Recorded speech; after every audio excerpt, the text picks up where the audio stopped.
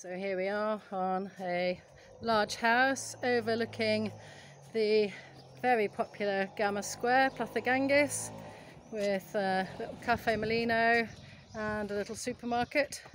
And you have the winter sun up there because you can see the cross.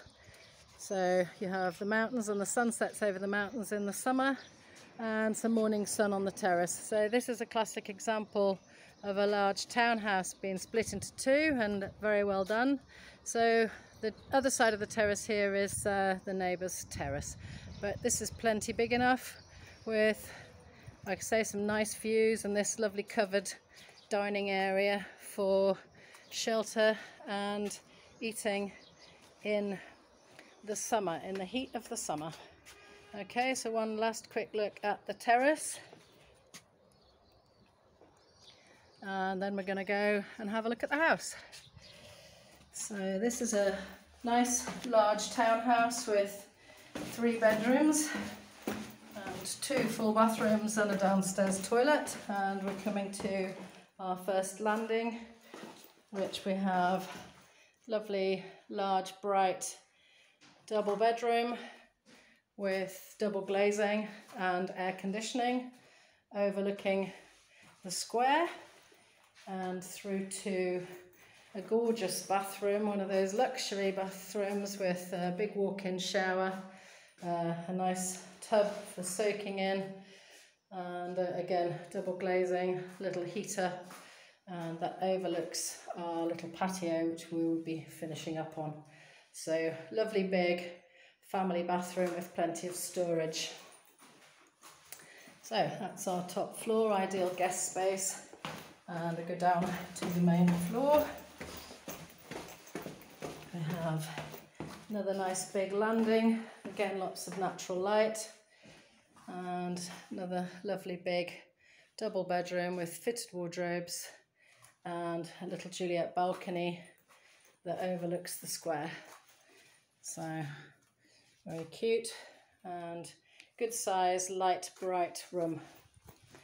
Coming round now, we're going back across the landing and to what would be the master bedroom, and the doorway there, we're going to finish up coming back round that way. This is a lovely big master bedroom with a nice big shower room, ensuite, and also this toilet is very handy for the mid-terrace. So this is the pellet burner tube which would keep the warmth in the room in the winter, and some nice fitted wardrobes. So we're going to go down the front stairs and come through the rest of the house and finish on the mid patio. So this is coming down to the front door. So this is out onto the square, and I'm just going to start back from the front door as if you were walking in and looking through. So there's the stairs we've just come down, and we're coming through nice entrance hall through to lovely big social area. We've got a breakfast table here, or a dining table, cosy lounge area, dining table here, and a lovely big modern fitted kitchen.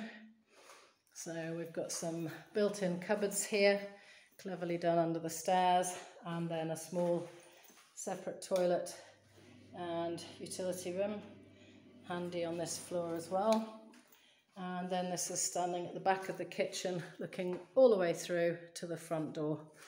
So we'll have pellet burner there, is brand new. There's aircon in the bedrooms, and we'll just have another look at that lovely kitchen.